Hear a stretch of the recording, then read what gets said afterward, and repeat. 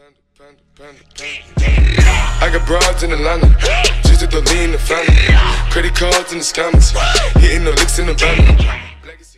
What's up guys, my name is Cunning and today I'm back with another Grand Theft Auto video, and this video is going to be talking about the Pfister 811. So if you guys do end up enjoying the video, remember to leave a like and a comment down below. And anyways guys, let's get straight into the video. So they recently added the Pfister into Grand Theft Auto Online, and this car, although it might not be the fastest, meaning that the Grotti X80 is still the fastest car in Grand Theft Auto 5, the Pfister still has the most amount of traction, meaning that it's better for driving in general, and I would say races overall over just being on a straight path, which the Grotti X80 definitely takes over.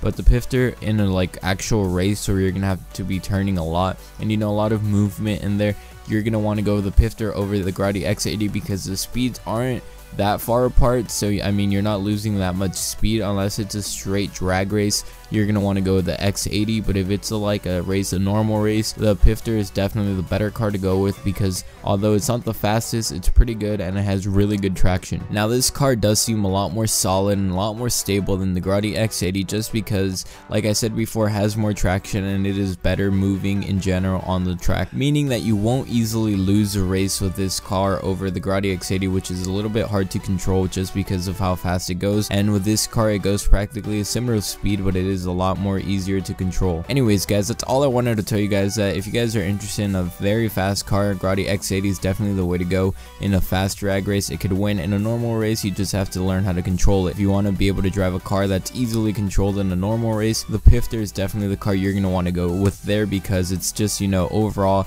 almost as quick as the Grotti X80, and it can easily outdo many other cars, but it has better traction and it's just overall better for races.